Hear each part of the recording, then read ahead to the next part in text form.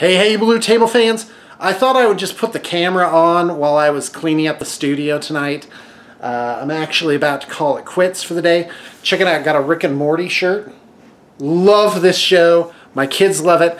My two sons and I, we all have this same shirt, so we're trying to, like, have a time where we all got them on at the same time. You know, that old thing.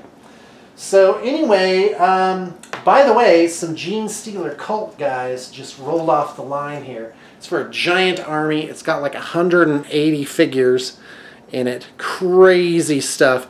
Got a real solid color scheme for that. It's sort of this white, grayish, off-white armor. The purple skin, dark, rusty guns with green tubes and glowy stuff, and that color scheme really works. It's really exciting. Really. Yeah, I'm working on this project that has this Nurgle Demon Prince and an Ahriman in it, and that just needs magnetization and then it's ready to paint. What else? I went to go see Spider-Man Homecoming with my kids today, and it was really good. I was really excited about it. I think they put it together really well. It was a perfect palate cleanser after Avengers Endgame. You know, where everything was like it built up. There was 18 movies. It was all really serious. Fate of the Universe stuff going on, and then this one was just very lighthearted. It was low key, but it's still sort of you know, addressed some of the bigger issues, tied up some loose ends, and also I think it really set it up for like the next thing that's going on, and it was very well done. Really liked it. Because, you know, a lot of times you see a movie and you're just like, you know, you can't believe it's that dumb, basically. And, yeah, oh, I'm going to prime these guys. Those kobolds I showed you the other day. Yeah, got to get those going. And what else? Let's see here. When I'm done with the first Kingmaker module, I'm going to make like a display that shows all the miniatures that I did up for it. And you know, you just got to pick away. I mean, if you paint a little bit every night and finish, you know, a couple guys, a handful of guys, and you do that consistently for a year, well, even if you only finished an average of one figure a night, well, you got 365 figures. And you do that for 5 years, now you got a collection going. And so sometimes people come in, they see my collection of figures, and they're just like, oh, blah, blah, blah. It's like, well, you know, it's really just picking away at it a little bit at a time. And, you know, I don't condemn these things, but I don't drink or smoke, and I also don't play video games. And so guess what? That gives me time and money to do these other things. So, well, anyway, again, not saying there's a problem if people do those things.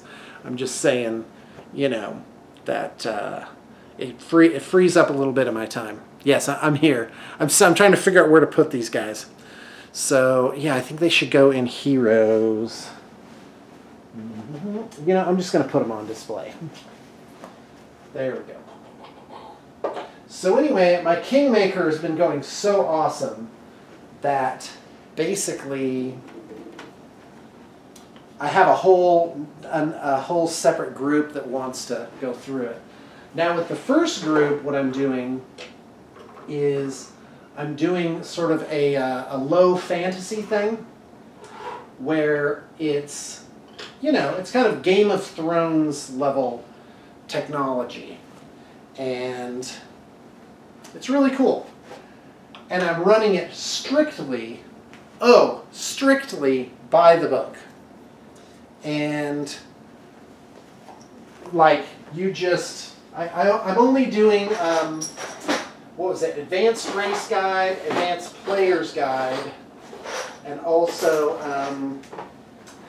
And then, of course, the core rule book. So basically just 3 books. And that solves kind of a problem that Pathfinder has, which is there's a zillion books that all these characters... So it's great because you can customize things, but it's difficult. Like if you're a DM, you can't keep track of all the feats and all the different things people can have. You know, it's just crazy. Oh, I got to put these Tau guys away. I really need to play some 40K. I've just been out of it, you know. Well, and the thing is now, I don't really need to anymore, you know. I've got a great client base. Whoops. By the way, I'm a huge fan of a show called Toast of London. Hilarious. Oh my God.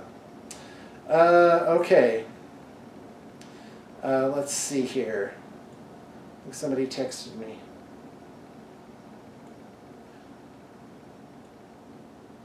Oh, hold on. Yes, I did mean to, but the moment has passed, period. Maybe tomorrow, question mark? Alright, anyway. Check this out. This comes from a Guild Ball set. This little sort of anvil blacksmith thing. Barrels, and it's got little tools on it. So I just whipped that out in like 5 minutes, I guess. So, yeah, pretty awesome. Oh, also, because of how fun and successful this has been, I've wanted to do another adventure path after this. Because for Kingmaker, I'm only doing, out of 6 parts, I'm only doing number 1 and 2, which brings the players to 7th level. And then after that, I don't know what I'm going to do. I might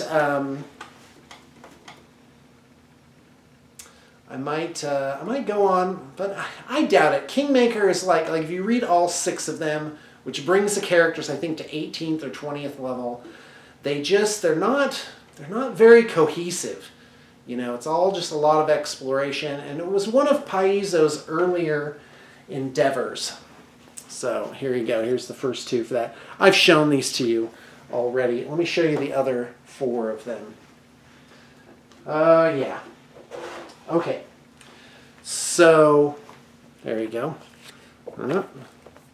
And there's another one. And then here's the 3rd one. Yeah, that's right. So, yeah, I don't think I'm going to run them. They're not very cohesive. I also haven't planted seeds, you know. And so if I do continue it, I'm going to make it into a free campaign where I just invent things and probably cannibalize the books for the parts that I want. The one I really want to do next is Skull and Shackles, which I'll grab for you here. And that one is Awesome Possum. Oh, man. So there you go. And you start as like being press ganged onto a ship with no equipment, and like they're gonna whip you if you step out of line.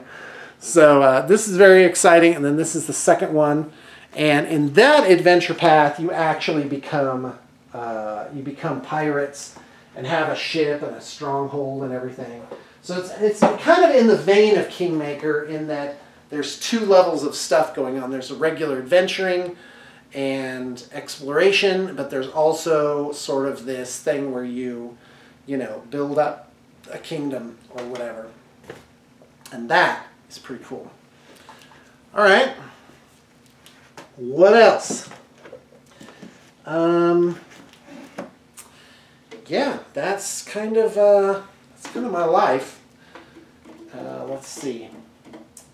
Yeah, well, that actually was quick. I think I got everything picked up. All right, guys, if you're a client, you're waiting for your package to go out. We're doing a bunch of packing on Monday. Going to get those out the door. And then on, let's see. Yeah, and I've got a project update page for clients. It's online. I probably update it at least 4 to 6 times a week. And you can always sort of find out what stage your thing is in. Oh, and the crew's getting stronger all the time. I really think the company is in many ways in the best position that it's been in in a long time. And what's funny is, looking back, like, I realize how successful Blue Table has been. And just at the time, it didn't feel that way because I was in the middle of everything and just trying to, like, keep it all together. And this is a stage now where I feel like I know what I'm doing. And I see the progress more clearly and appreciate it, I guess, more easily. All right, well, guys, pow, pow, pow. I will see you tomorrow. Really leaving this time.